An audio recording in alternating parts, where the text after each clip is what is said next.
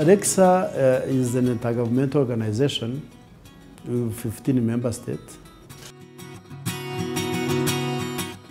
RECSA as a secretariat, our mandate is to coordinate all action against proliferation of small arms and light weapons in our member state.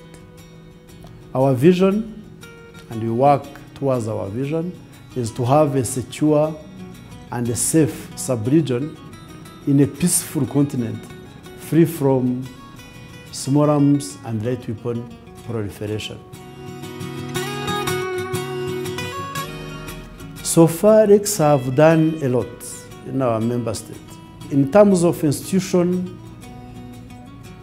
development and capacity building, RECSA have worked with the member state to come up with a national institution responsible for small arms and light weapons, and we do the capacity building of those institutions.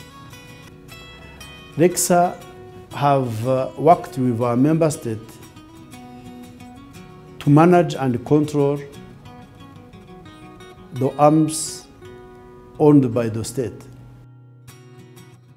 In physical security and stockpile management, an arm have a life cycle, starting from the importation to the destruction. We do help our member state to destroy obsolete arms or unserviced arms, and those arms we are getting during the civilian disarmament. And again, for our member state, they are using obsolete laws. We are helping our member state to come up with harmonization of laws on international and regional instrument on small arms and light weapons. Like for a regional instrument, Nairobi Protocol is a regional instrument. The United Nations Program of Action is an international instrument. To say the few, we have to harmonize our laws with those instruments to be able of curbing the proliferation of small arms and light weapons.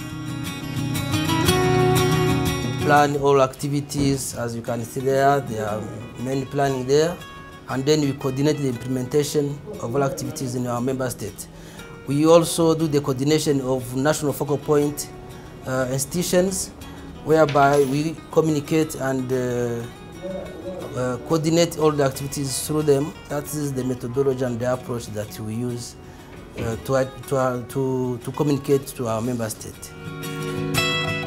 RECSA has a strategic plan for 2016-2020, which is here, and it focuses to 4 pillars. The first pillar is the institutional development and strengthening. Here we mean to capacitate the national institutions which are responsible for small arms and light weapons in our member states. Secondly, we support the member state in physical and security and stockpile management, whereby we look into the arms marking, the arms records keeping, and we look into the storage facilities. Then the third is that we conduct adaptive research related to public education and awareness. Therefore, the pillar 4 is about mainstreaming, monitoring, and evaluation within our member state.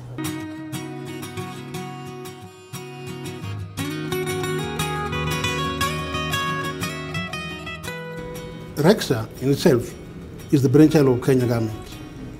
Initially in the year 2000, it was a desk in the Ministry of Foreign Affairs.